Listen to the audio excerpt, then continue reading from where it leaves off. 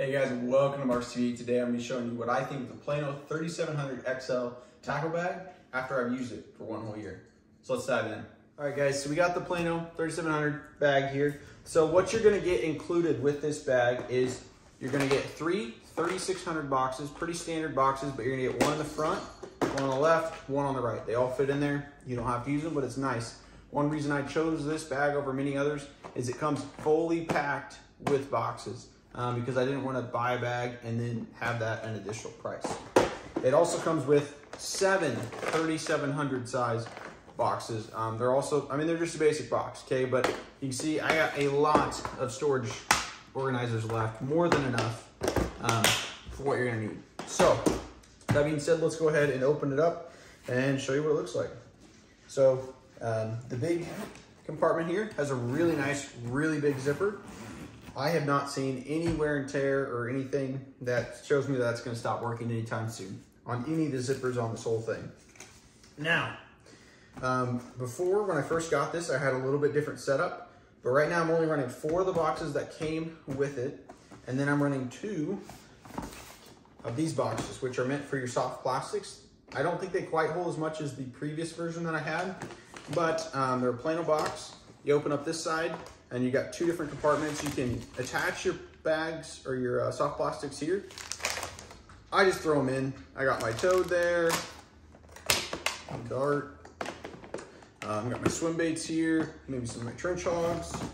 Then I also run another one, bandito bugs, different worms, craws, stuff like that. So these I found really nice. So what I used to use, stuck out of the bag. These are actually a true 3700. So 2 of these replaced 3 of the original boxes. So I don't have a ton of lures, but I kind of got them decked out. So I got my spinner baits, and jigs, jerk baits, big swim baits. Nice assortment of crankbaits, and these are all still kind of individual except for some that I found. I kind of got them tacked up. And then I also have my topwater box, my frogs, my poppers, what have you. So I'm able to fit quite a bit of tackle in this main compartment, which is really nice. And this holds all of my tackle that I use. I might be expanding at some point, but right now it's still holding out pretty well. So that being said, we can close that up. And another thing with this top hatch is they got with the area they call the drop zone. So it has 3 little round magnets here. If you had a stray lure or whatever, you can throw it on there. It's gonna stay pretty well, as long as you're getting the hook. If you're like, the crankbait, just make sure you're getting the hook to stick to that. You should be doing pretty well. On the front compartment here, a nice addition, I added this line cutter, and I just leave it on the zipper. So whenever I need one, I know right where it is. Really nice thing to have. Okay, in my front compartment, I kept the 3600 box, and I have all of my terminal tackle. I got my weights, my swim bait, hooks, all my different hooks for Texas rigging or whatever I'm gonna do. So I got all that nice and easy accessible right up front.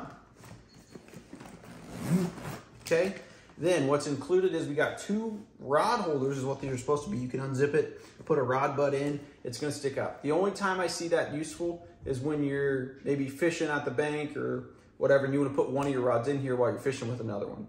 But as far as like hiking with one, I don't think that's a great idea. It's gonna be sticking up 6-7 feet above your head, maybe not quite that high, but pretty high. And then, so I run pliers. I got a set of pliers on both sides, rod snot on that side. When it gets cold, that's kind of useful.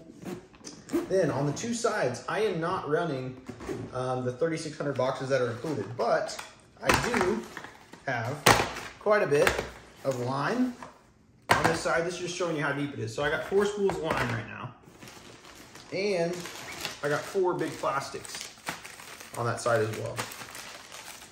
So that all fits pretty nice and easy on that side. So you can fit quite a bit of stuff in these side pockets if you want to. Or you can run with the boxes that they give you. That's how I set it up. Now this side's a mess. So this side I have like a fillet knife kit. I got my wacky rig pliers, some bobber stops I need to get put somewhere, an extra weight, some charging wires for GoPros and whatnot. So a lot of stuff will fit in there. Same size compartment as this side. And then I also, in the side pocket, I have my scale. So whenever I catch fish, I don't have to unzip anything. It's always right there, and I just leave it like that so I can grab it, boom, weigh a fish if I want to.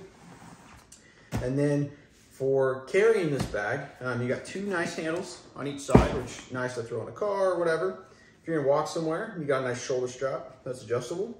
That can be nice, you know, if I'm needing to walk short distances. And then let's say you wanted to walk a little bit farther. This is an extremely heavy bag, so this would not be long distances. But in the back here, they have backpack straps, a little bit of padding, and then you simply just clip it, pull this one out, and clip it. And I do use this from time to time. Like the other day, we were out at the lake. We decided to hike to a pond or something like that. Boom. Pulled this out of the boat, put that in, we're ready to go. That being said, the only thing that I really don't think that I've liked about it is just making sure I have a spot in my boat for it. It's a decent sized bag. It's probably not gonna fit any of your storage compartments, so I just gotta leave it on the deck somewhere. But it hasn't been a problem. But if I started to do more fishing where I'm just in my own boat, I might start to put some of my tackle in there. But if you like to do different kinds of fishing, this seems to work great. And then the last thing I was gonna show you guys is on the bottom.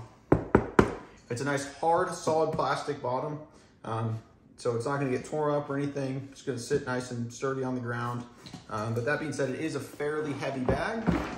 But yeah, let me know if you guys have any questions. I really do enjoy this bag and have enjoyed it for the past year. So please leave a comment below if you have any questions, and yeah, even the cats like it. Thanks for watching.